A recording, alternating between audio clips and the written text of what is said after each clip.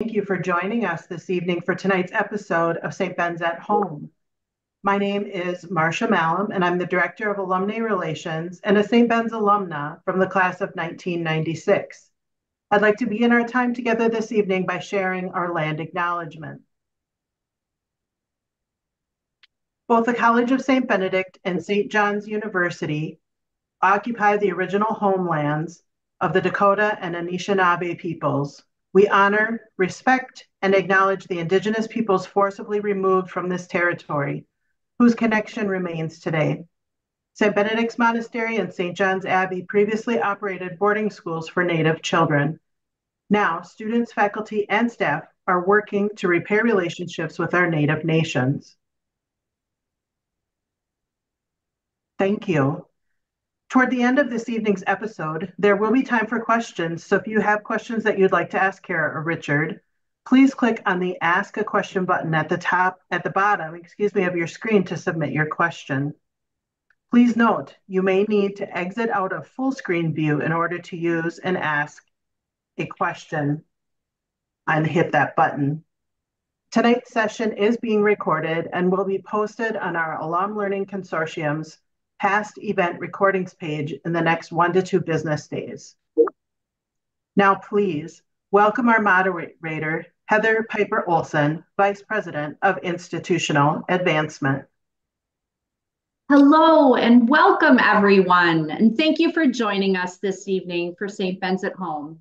I'm glad you've all taken an hour out of your lives to join us for a wonderful topic and conversation.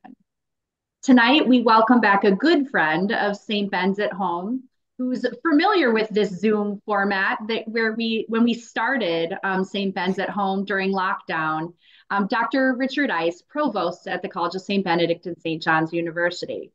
And a brand new guest, who is another relatively new member of the CSB and SJU community, Dr. Kara Kolomitz, the Chief Operating Officer. Welcome to you both. Thank you. So, Richard, Kara, how are you doing this evening?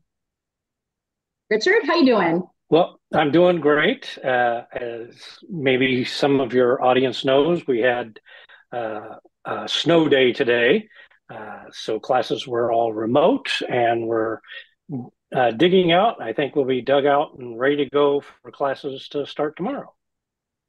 Kara, how are you doing today? I heard you had a new member of your cleanup crew today on campus. We had a new member of our cleanup crew, and I've got to tell you, President Breeze is really good at cleaning up snow. He and George ran one of the snowplows this morning, so they had a really good time, and we got some great photos. And when it was time for the photos, to be done, he said, "Oh, no, I'm finishing this." And he did. He cleared the whole parking lot. But yes, we had lots of snow. It's really gorgeous.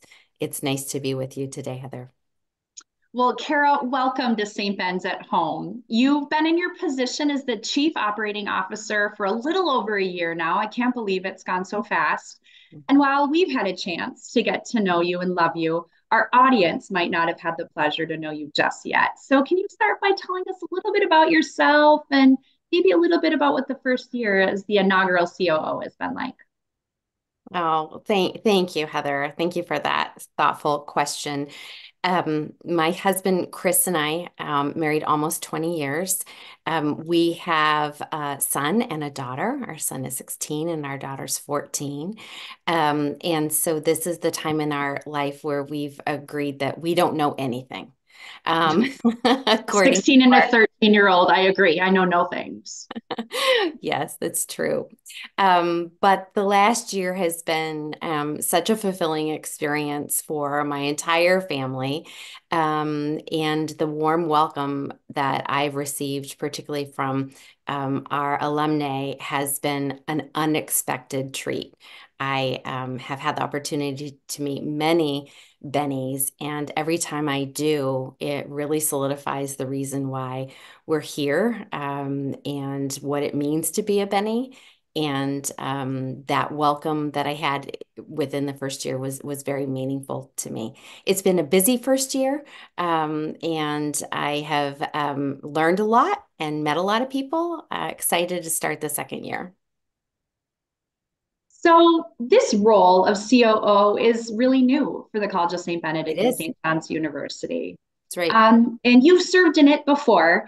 Yeah. So why don't you tell us a little bit about sort of your previous experience bringing this into the role, and then how you're using your experience and this opportunity to shape the missions of St. Ben's and St. John's, and what should people know about what a COO does?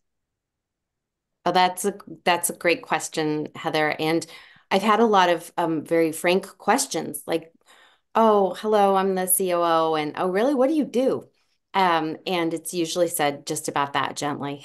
Um, I am proud to be the inaugural COO of the College of St. Benedict and St. John's University. My previous role at a small school outside of Boston was as the Senior Vice President and Chief Operating Officer. So it's a role that I know well, and that I really believe in for the efficacy of the institution and for an institution to be able to thrive. A COO isn't something that has always been known in higher ed. Certainly, the C-suite is something talked about in business, but in higher ed, it's becoming really the norm to have a COO on campus. Presidents have a lot of external facing matters and connections that they need to focus on, and somebody needs to be on those campuses and making sure that the operation really hums and really works. I think that the board felt strongly about the model of a COO and a provost because of the work around strong integration, really asking us to consider efficiencies with one another, to really think about collaborations in a sophisticated way, and being able to be a little bit more nimble, reactive, lots of disruptions in the higher ed market right now, and making sure that we are fiscally and operationally really doing the best work and adhere to best practices in higher ed. So I can attest that it is really helpful to have a COO, as Brian, Rob Culligan, and I have been traveling this last month. We've been in the Bahamas, we've been in Naples and in Scottsdale. And I know that as you know, it allows him to be able to be traveling, meeting donors, engaging. He was at the Capitol the night before we left one time. So it really has allowed for us to continue to bring strong integration to life, as you know, as he continues to connect with and bring St. Ben's out to others, the way we do here in this as well.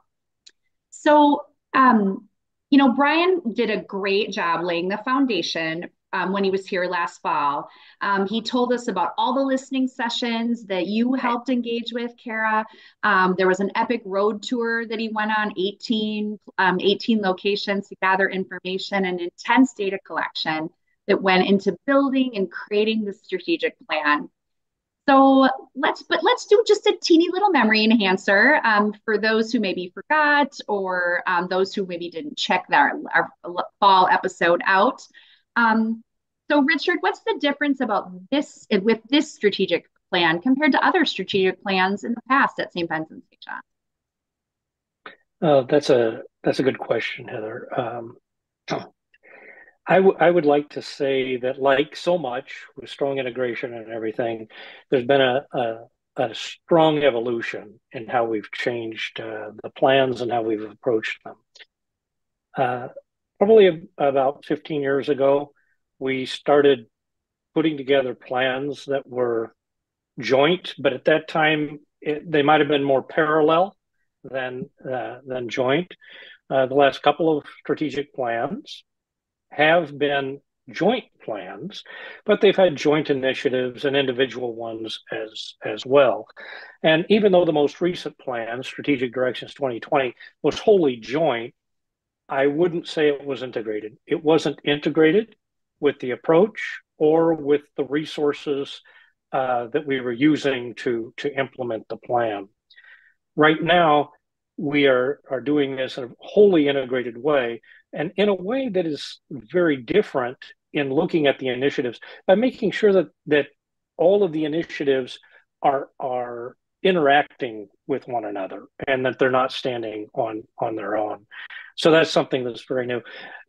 The alums who are joining us may have heard President Brees refer to this plan as a rolling plan. So unlike the past plans that had a 5-year time frame, this one is more ongoing and more rolling.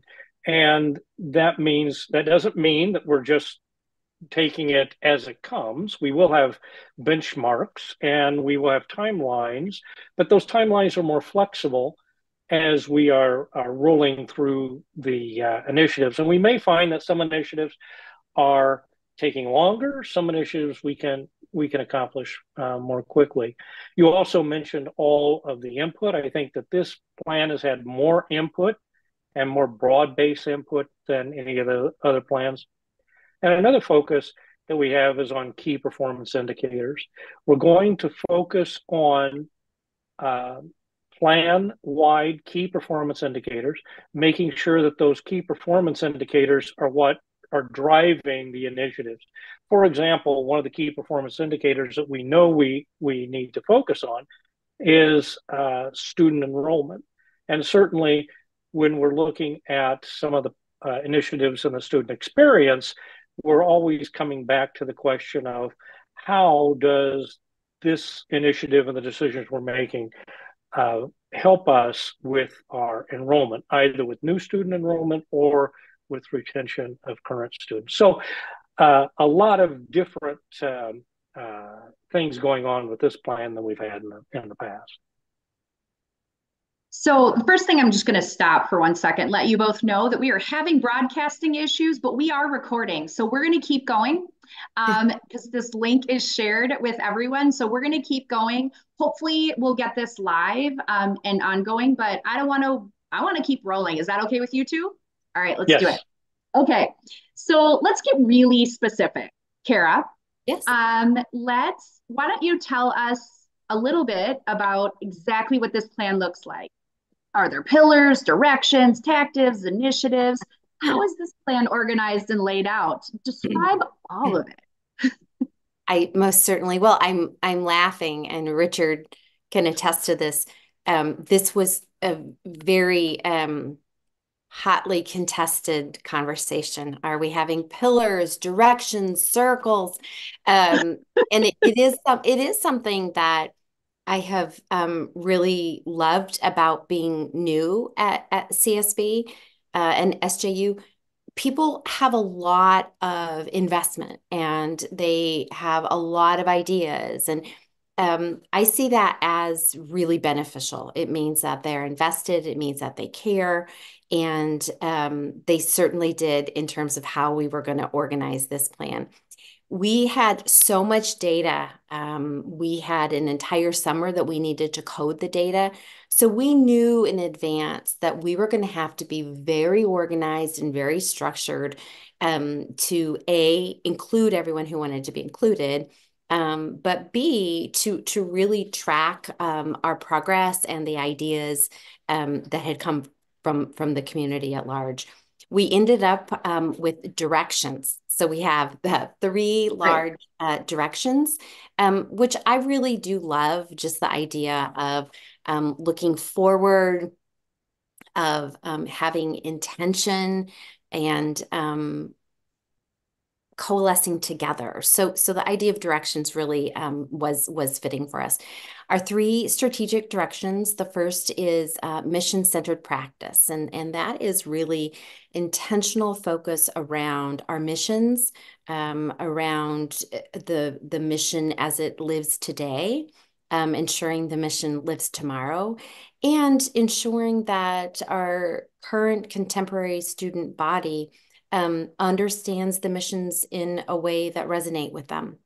Our second strategic direction is fiscal and operational excellence, which means just that everyone's favorite. I have to say, I know I'm biased, but the excellence in knowing that our institutions are not just existing, not just getting by, we're thriving.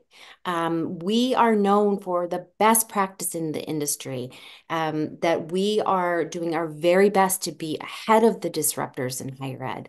And we're doing all that, really conserving our resources and being wise about the way we use our resources. And lastly, the focal point around the third direction is an optimal student experience. And that student experience is all encompassing. It's not what is in the classroom, and it's not what's on the court or in the swimming pool, or it's not what is in the residence hall. It's all of that. It's every experience that we are offering our young minds and hearts to engage in, to really experience what it means to be a Benny. I think what I will say is I agree that directions was the right choice. I will say I didn't have an investment in any of that, but I think partly for what Richard said, what makes this difference is the fact that it's rolling. This is where we're heading, but it's not a stake in the ground in a way that leaves us stagnant. It means we can keep moving as we keep going and as we learn more, which I think is so key to what we're really trying to accomplish here. Agreed. So, Richard, would you please name and briefly describe a few of the specific initiatives that are in the plan? Yes, Kara explained that there were 3 directions that we have, and there are 13 initiative areas. And I would just cover a couple of those. I don't want to cover all 13. But one in the student experience that is, I think, an innovative way of looking at some of the issues in higher education is belonging and community through mental health support. We know that nationally, student mental health and mental health support is a key issue on campuses all around the country. We also know that this is a very important aspect of the student experience and making sure that students are able to successfully complete their education. And we are going to use education inside and outside the classroom, developing new systems with intentional enhanced structures to help us be inclusive and to help students to find the appropriate help that they would need, and helping everybody in the community realize that they are part of this process for our students. Also, this particular initiative is going to serve as our Higher Learning Commission, which is our accrediting agency, quality initiative, which we have to do a study to show improvements around the campus. And I think we can become a leader in the nation on this. Residential experience is another innovation that we're looking at. Kara mentioned that it's the holistic approach, and the residential experience is looking at making sure that we have a sophisticated, inclusive, and comprehensive and compelling residential experience for our students. We know that for recruitment, retention, and for student learning, we have to have a distinctive, impactful, and fun residential experience. And we have a team pulling together all kinds of sub-initiatives to help identify those, and students are involved in that as well. DEIJ is a key area, and that's part of our mission practice. We're developing a compelling framework around that. Our senior diversity officer, Sandra Mitchell, has already put together a strategic plan for DEIJ. And this particular initiative isn't separated and isolated. It's woven through all of the initiatives. And I know, for example, Sandra is part of the discussion with the key performance indicators to make sure that all the key performance indicators are also looking at who the students that are being left behind and what their demographics are and how we can help them.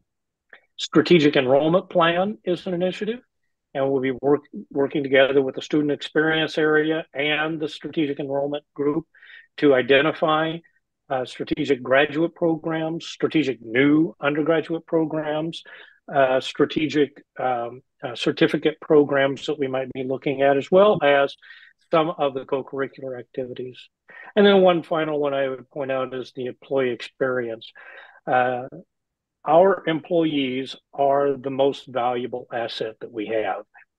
And we want to make sure that we can support and help develop our employees in an ongoing way.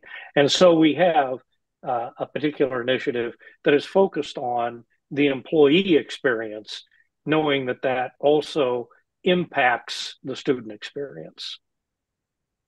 So those are just a few.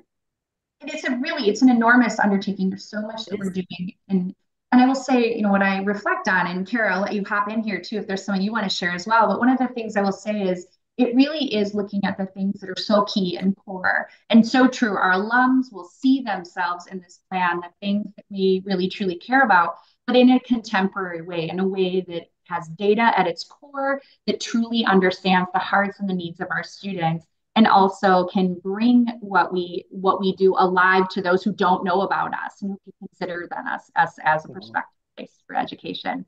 But Kara, what are your thoughts on this? Great.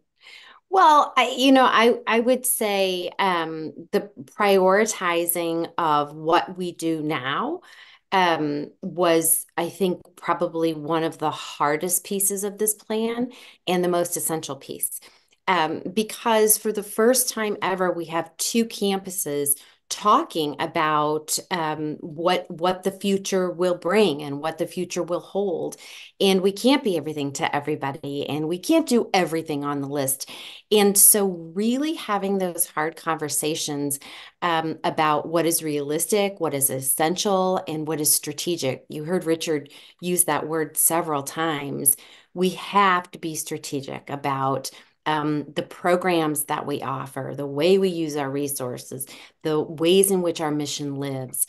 And so I'm probably most proud of that there were some really wonderful things that we said, no, it doesn't fit us in terms of mission, or no, that doesn't fit us in terms of what our data says students want. And that's hard for a community to have to say no to some good ideas, but we did it because we're so committed to our future. And I will say the data that came from our alums and our alumni was so thoughtful and so impactful. It really mattered for us to have that and to hear about what their student experience was, what was important to them. We don't want to throw baby out with the bathwater at all. And we wanted to make sure we were honoring all of those real legacy pieces around being a Johnny and Benny while emerging innovatively. That's a hard balance for an institution. I'm proud of the way we've done it in the plan. I agree. I think, even residential life, we know that those relationships built in the res halls is so meaningful. But that context is different for students who've never shared a room, let alone a bathroom, right? And so many of these things too. So we have to think about how we do this in a Benedictine, true to St. Ben, St. John's way for the modern student, so that they can also 20 years from now, 25 years from now, 30, 50 years from now, reflect back on that time in the res hall as some of the most meaningful experiences they had here. Our current students deserve that. That's right. So again, this is a huge undertaking. So Richard, what's been the biggest challenge in preparing and operationalizing a plan like this across two institutions? Yeah, well, I think one of the things Kara hit on very clearly is prioritizing and making choices. Certainly, we had to make choices about what was in the plan, but even within the plan, we still have to make choices as we allocate resources to the different initiatives, and that's difficult. Organizing across both campuses, we've pulled together good teams. We pulled together teams from across both campuses, from across all different parts of our community. There are students, there are faculty, there are staff members, administrators on all of these. Kara and I meet regularly with all of the leaders of the initiatives to make sure that everybody is organized. And that, I think, is going to help us overcome the big challenge of making sure that we're organized and focused on those key performance indicators by keeping the lines of communication open between all of the leaders of the various initiatives and making sure everybody knows the direction that we're headed. And I can attest. So I'm actually leading partnerships and community engagement as an initiative. And truthfully, you can't do that without thinking about how it relates to our academic programs or how our students Right. live in this community. I mean, we really do have to be so connected. And it's been so far, we really continue to feel like we're sharing a lot of information. But then we also get to say, how about you focus on that and I'll focus on this because we know and we trust that we're going to get the kind of outcomes we need. So it's been really good to do that as the leaderships groups, and then also within these cross-functional teams we've built. So, Kara, you got to pick a favorite or maybe a favorite. So, what do you think is the biggest, broadest vision for each of the strategic directions on the plan? It's a full plan, so The full plan. tell me what you think. It's a full Really plan. the broadest Oh, and biggest.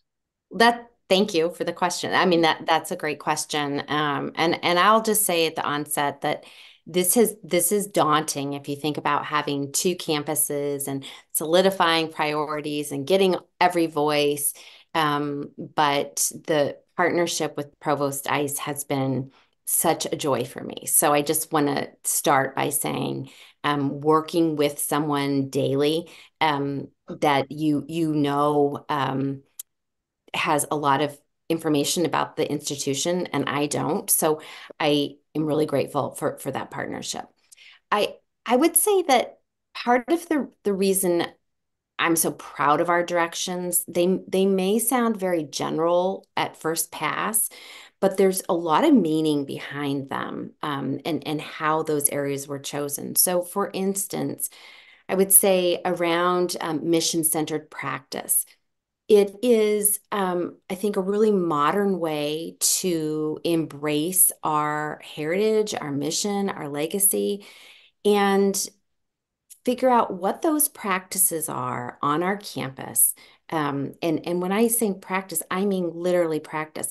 How do we celebrate and honor our mission? How does our mission live through the types of vendors that we use? How does our mission live in the curriculum? How does our mission live in the residence halls? So it's really all encompassing, but it's the idea that we're leading in a way, that our actions, our values, every bit of us is focused around our mission and what it means to be mission centered.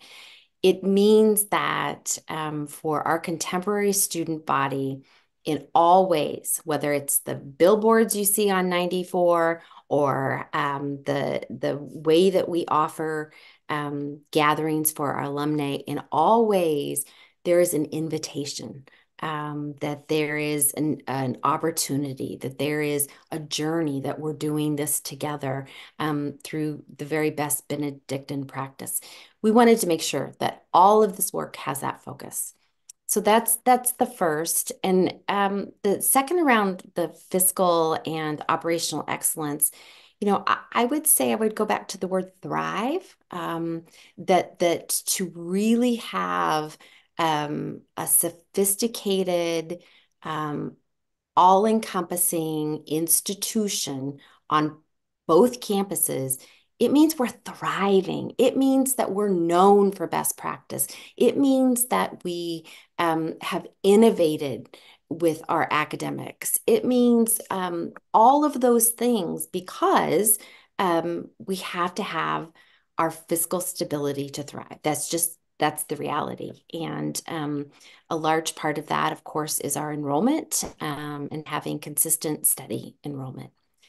The last piece, around student and student experience, for those of you that don't know, I began my career in higher education as a dean of students. And so I always have in my heart, students and student needs.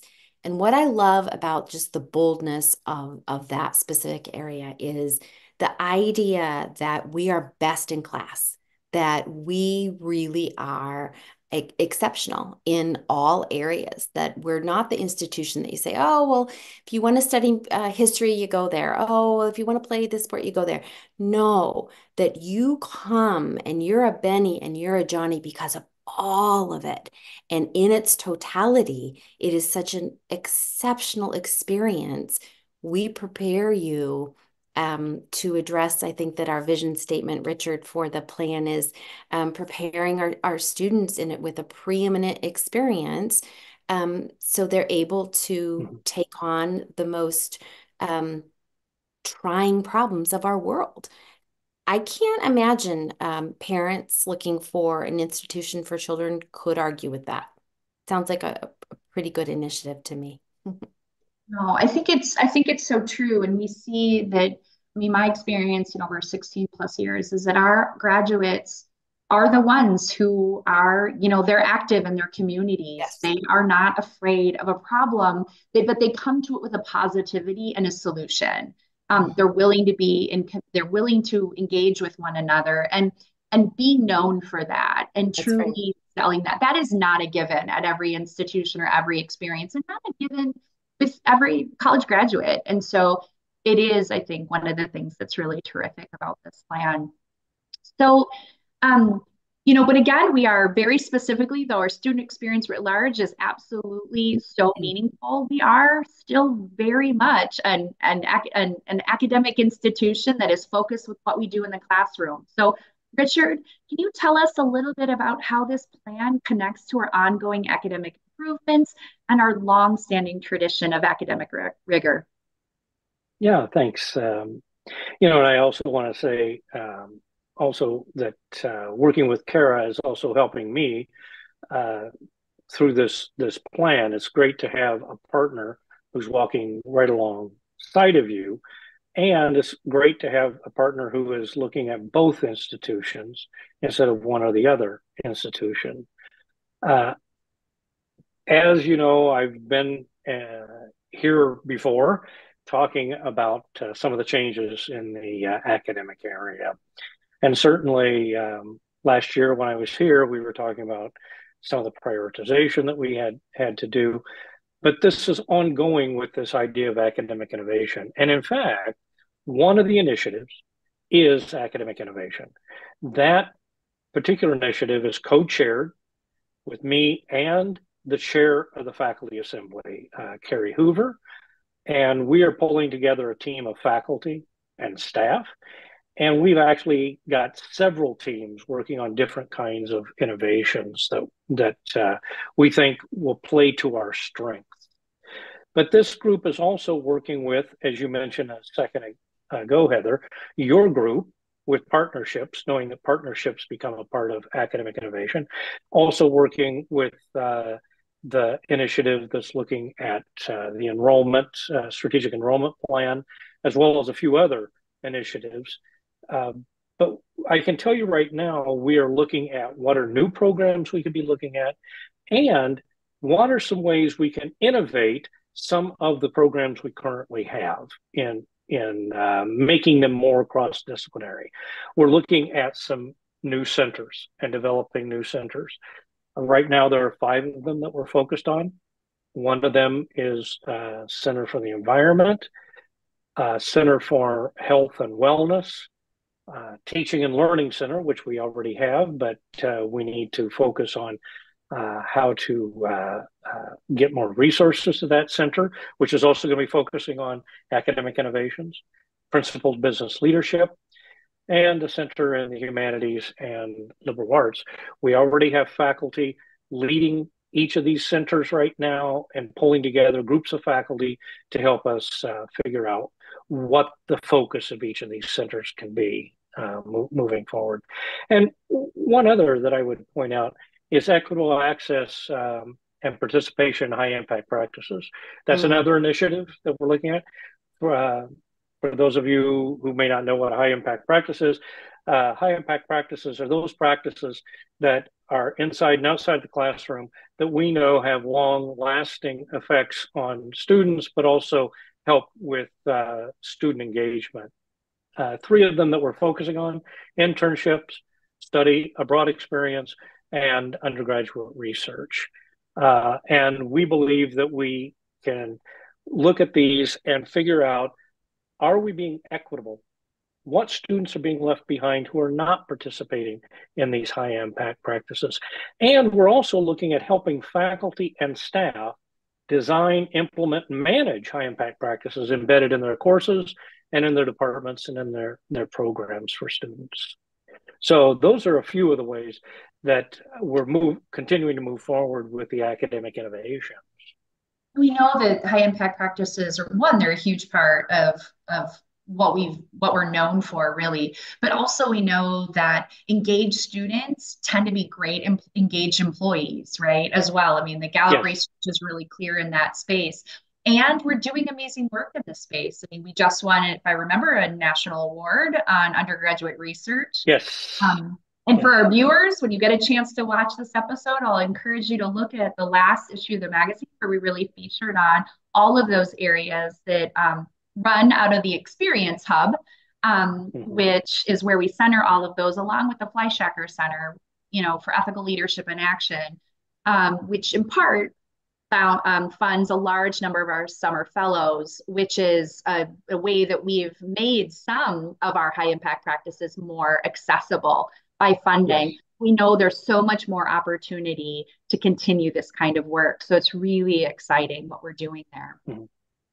So again, we are so student focused in everything we do. It's central to the work at St. Ben's and St. John's. So how does this plan do that? Keep the student at the center, but also position us as forward-thinking, moving institutions of higher education. How does this plan give us a competitive edge in the marketplace while still remaining mission and student focused? Kara, tell us how we're doing it. Okay. Well, I would just say that both campuses are so eager to do that very work. Yes, we know we are really good for students, and students feel it. We know that in our retention rates, one of the nation's highest. We know that in our graduation rates. We know that in our alumni giving. Once you're a student, once you're a Benny, once you're a Johnny, you appreciate that and you stay for that. The question always is, how do you get more? How do we find more students, and particularly in this demographic? So while we're working hard on really being best in class with the student experience, the other side of the house is working really hard on not only regaining some market share that we've lost in the last 2-3 years, right around the COVID period, but also expanding some of our market share. And the reason that we know we can do that is a really great research that helps us understand those high impact practices. They're not common everywhere. We have to share those stories. We have to have our bennies tell young women about the power of being at a women's institution. All of those things. I will say to you, Heather, when it came to the point of ranking all of our priorities in our strategic plan, the number one priority across all demographics, the monasteries, alums, students, parents, faculty, staff, was telling the CSB SJU story. If I've heard that once, I've heard it 100 times. There's a frustration. There's a frustration that we aren't in the spotlight, that we aren't well known for the incredible outcomes that we have. And that, to me, is just so thrilling because we have so much to work with. I mean, we have amazing outcomes. We have beautiful campuses. We have accomplished alums. And that has to be a priority to share the benefits of coming. We've just spent about 6 months reorganizing, doing a complete reorg of our marketing PR and communication office and function. We have some really incredible talent that has joined us to begin to help us craft that story in a much more, again, there's that word strategic way, but also in a way that we know the contemporary student needs it and needs to hear it. It's much less transactional. Higher ed used to be, you send us your transcripts and your application, and we'll send you back if we want you, and then you send us back money, and then you can come. It is so far from that now. We have students that really want a personal journey. They want a sincere relationship with their institution. They want to feel valued, understandably. But that calls for some unique marketing, some unique positioning. I think that you'll start to hear us on some maybe pretty reputable stations. I think you'll start to see us on social media a little bit differently. And that's all about the contemporary student demographic. You'll hear frequently people say, well, I don't really like the way we do this, or I don't like it. And I always try to very gently say, oh, okay, but that's not for you. That's for the 17, 18, 19-year-old student that has grown up living on devices. And the way they receive their information is far different than we did even 5, 7, 10 years ago. So we're working fast and furiously on that. I'm excited for a July 1 launch of a new website.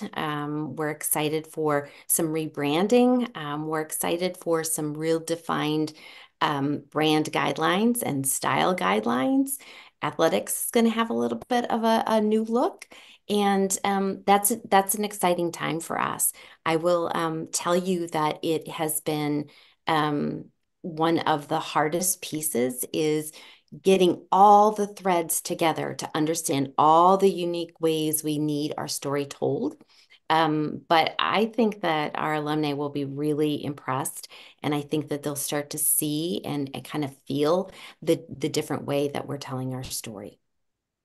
I will say to our alums, I think you'll be able to see that in some of the communication from us, but really the really powerful stuff, unless you are a 16, 15, Yeah. 14, to 18-year-old prospective student, or the parent of one or a member of the family, you might not see everything. So I really encourage you to ask those prospective students in your life if they're seeing St. Ben's and St. John's show up in their social media feeds as well. I highly encourage you to do that, because I think sometimes we hear from folks too say, I never see us. I don't know that we're out there. You might not be in our algorithm, and that's okay. That's how it's supposed to be. That is very true. That's a really good point. I will also say that we have work to do internally in terms of our communication, and we know that from all the data that we gathered, and we're launching that too. And so our hope is that there will be alums and alumni that do see some of the kind of new look and new feel, but most importantly, we need to grow that large number of inquiries that we get for every first year class. Our class size has to be over 400. We want to thrive, remember, not just exist. Both St. Ben's and St. John's, so a total of That's 800. exactly right. A total of 800 first year students. And we're determined that we're going to do it, and we know we can based on the data that we've really worked hard to collect. That's great. So, Richard, one of the unique features of the plan is that really intentional focus on how we work together collaboratively. So, how are we building together using our strengths while also honoring the institution's individual uniqueness? This is, I think, this is like an intentional introduction to the concept of strong integration at St. Ben's and St. John's at a really, really important time. So, say more about how strong integration is working and really making this plan work on both campuses. Yeah, it's a good question. First off, strong integration isn't an end state, it's a process. So I want everybody to Thank realize you. that it's a process and it's ongoing. Kara just mentioned all the things that she's working on right now and changing. So she has had to do a heroic job of pulling things together, sorting things out, talking about new ways of doing things, as well as continuing doing things the way that we have been accustomed to. So it takes a while for all of that to happen, but we're already seeing that success in the strategic plan. I'm seeing people working together and not just across the two campuses. So one of the parts of strong integration that I think people forget is it also, for my job, integrated academic affairs and student development together, right? And so we are meeting as a leadership team, the deans in student development and the associate provost there, and the associate provost and the dean's academic affairs, meeting together, talking about what we're trying to accomplish and how we're moving forward. I think one of the key initiatives, the mental health initiative that I just talked about a minute ago, is in fact one of those initiatives that everybody across both of these areas that have now come together know that they have to work on together. So I'm seeing that happen. And one of the initiatives that I think we're really seeing this happen is the development of a unified facilities master plan. That is key. We have never had a unified facilities master plan. And as the provost, it was sometimes a challenge going back and forth between the two campuses to decide which department goes where and what resources are going from that university or college to that particular facility. That was an inefficient way to do things because we had a lot of duplication.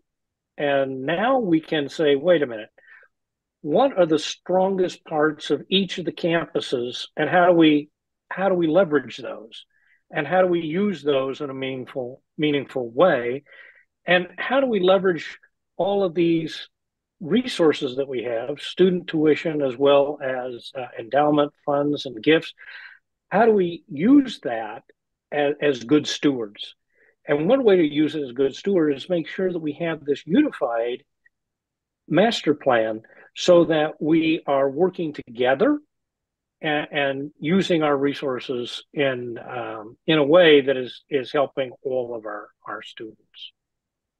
And I think, Richard, three of the things, I mean, that kind of the three things you sort of talked about actually also identify where in having a conversation about it together actually serves not only both of us together better, but actually individually the campuses and the students at each as well.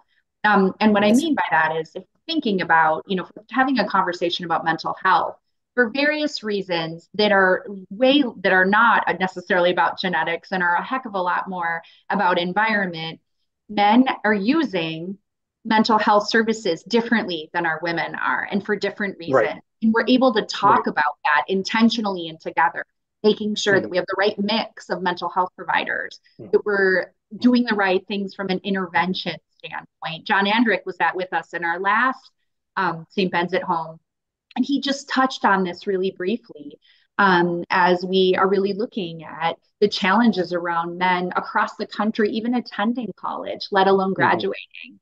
So it's just like one example. But also, Kara, if you want to talk a little bit about our facilities, part of the challenge around our facilities is the colleges actually have a very different structure around ownership of our facilities. Do you want to talk a little bit about that? I think a lot of folks don't really know that about St. Ben's and St. John's. Sure. And I think that's about, Heather, to answer one of your questions, honoring each campus. It's not one campus. There are two different campuses. And I have to share, I overheard some Bennies and Johnnies talking one day, and the Benny said, well, everybody wants to go to the St. John's campus because you guys have the lake. And the Johnny said, well, everybody wants to go to the St. Ben's campus because you guys have the town. And I thought it was so funny that they saw that in competition.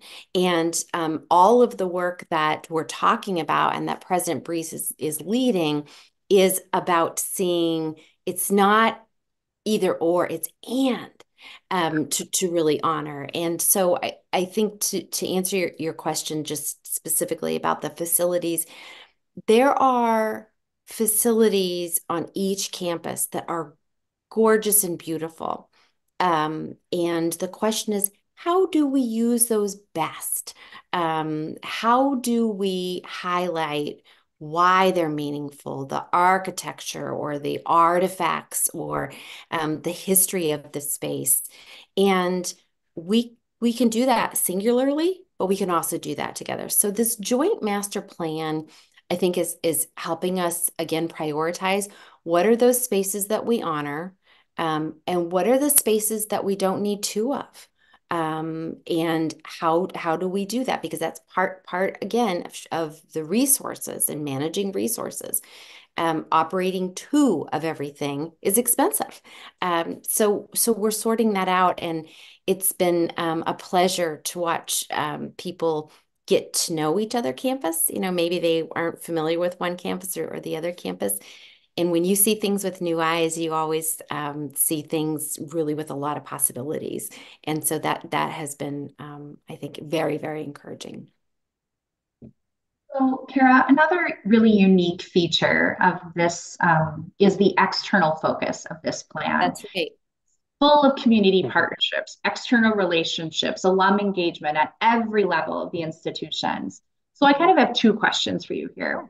What makes community partnerships so important to St. Ben's and St. John's right now? And because our audience always wants to know, and alums, want to know how they can help and how can they help and participate in the strategic plan? Yes. Well, I would tell you the idea around partnerships, external partnerships that honor the high impact practices that Provost Ice was just referring to are essential for the future of higher education institutions. The days are gone that the academy decides what they're going to teach, and then industry or business or technology, they're just going to get those graduates and figure out what they know and what they don't know. And we know that liberal arts institutions that thrive, not just survive, that thrive, are institutions that are able to marry in a really, I'm going to say it again, strategic way, um, industry needs, business needs with what your student is doing in the classroom. That those lines of inquiry are really fluid between real life application and then that beautiful liberal arts nuance that each of our students get in the classroom. Without those real life partnerships, the education of a student in 2024 is far too isolating, is far too impractical, and it puts our students at a disadvantage. The other piece about it is part of telling that story, the exposure to critical partners, the exposure to really bright innovations that are happening is important for the external world to see us as thought leaders, as best practice partners, as researchers, as developers, all of those things. We can't do that in isolation either.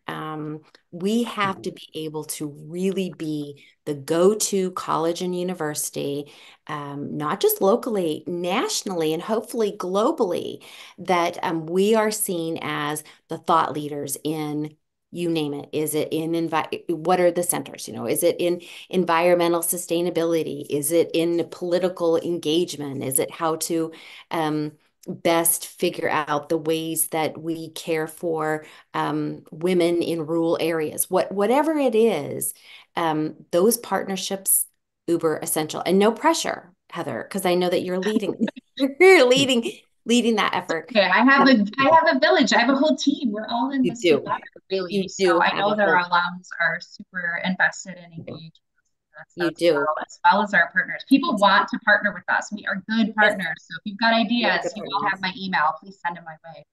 It's So true. We are good partners, and I would Mhm. also say all of the academic innovations that Richard is leading right now, from graduate programs to certificate programs, um, those those are best done in conjunction with either a certain discipline or a certain Mhm. entity. For a couple Mhm. of reasons. One, it's a great pipeline of students from a certain discipline. And lots of employers want to offer that benefit to their employee. And the other reason that it's important as we grow our disciplines is because the back to life learner. I think the average is everyone is going to have 7 jobs in their lifetime. So the students that we graduate this year, the data shows that they over their lifetime they'll have 7 different jobs, and so we have to be able to accommodate that and keep up with that. The last bit about partnerships that is crucial for our alumni is to know that there's no partnership too small, no partnership too big, and we need their thoughts and we need their leadership and their innovation and their connections, even if it's just a door that you can open for us. that's If you huge. know that we could partner, we need you. We need you on the ground and helping us out. Such a great And point. I would also add, we at St. Vincent St. John's have always thought of our liberal arts education as liberal arts in action, that Mm. it's not just thinking about ideas, but it's acting on those ideas and taking them out to a broader society and to your local communities. So the high impact practices are going to be essential for these partnerships. We have to have the partnerships, but we also have to take that liberal arts education and put it into action. One specific example of that, Richard, is our narrative practice program. So it's a new academic Yes. area for us that stems from an English professor from our English department, classic Mm-hmm. liberal arts. But for those who aren't familiar with the program, we have almost 100 students annually out working with patients, mostly in the Center Care Health System, which is our local system here, working with patients at risk of delirium. So people who are undergoing major surgeries, dementia, and our students are helping them tell their stories and Yes. taking that into the classroom. And in doing so, increasing the health outcomes for those individual patients. The health system is benefiting. Again, those health outcomes are increased, and our students are getting to be better writers, better listeners. And again, I mean, Benedict's rule starts with listen. I just can't Yes. think of a better example. And that only works because Center Care trusts us and works with us and our faculty to let our students come in Mm-hmm. and work with some of their most at-risk patients. I mean, that really is the liberal arts in action. Yes. Right. Yes. So we're getting to the end of our time. And so I'm gonna ask you all just really quickly, Kara. It's a really bold plan. So how do we think? Well, actually, you've actually answered one of the questions we had. It was really about the brand and how we'll tell that story. So I'm gonna switch gears a little bit here, and we're gonna go into a lightning round. Oh So my I'm gonna goodness. ask a question, and each of you get to give a very short answer. Okay. So, all right, first question. What is your favorite initiative in the strategic plan? Carrie, you get to go first. Telling the CSBSJU story. Great. Richard, your favorite? Academic innovation. You're picking the one that you like too. I like partnerships, but I will say I'm a big fan of telling the story as well. So, all right, Richard, you start this time. Which one initiative is the most pressing or urgent in your opinion? Um, I'm going to hedge on this one because I don't think it's an initiative. I think it's what's the most important is the enrollment key performance indicator. That guides all of the decisions on all of the initiatives. Great. Kara, how about you? You know, I rarely do this, but I'm going to 100% agree with Provost Ice. I give him a hard time as much as I can, but um, Provost Ice is right, and I know I'm on repeat, but the difference between surviving and thriving is enrollment. Enrollment is critical for the level of vitality on campus, for the number of graduates you have out in the field, um, for our campuses to use all of the resources well. So it's got to be that consistent, thriving enrollment. All right, so the last question, Carol, I'll let you have first crack at this question. Richard, you can answer if you'd like. So how are we going to know that this plan was successful at the end? That's so interesting that you asked that because so many people have said that to me. Well, how do you know? And how do you da da da da? Um, I I think that it is having a runway. And when I say that, for us to be able to be at the end of the runway and look back and say, oh, wait, we have had steady upward trends in enrollment. Oh, wait, we have had our employee turnover be zilch. Oh, wait, we have had increased participation in high impact practices. Oh, yeah, we have had a new look and a new website. And so it's really accomplishing all of those things that lead to a thriving institution. And that again is that steady upward trend in our enrollment number. Right. Well, I'm going to let you have the last word there. Thank you, Richard, Kara. This strategic plan is ambitious, it's bold and courageous, and it is our next step on our journey of strong integration.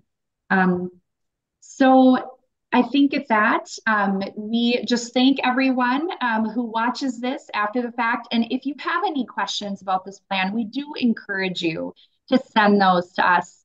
And Marcia, with that, I will leave it to you.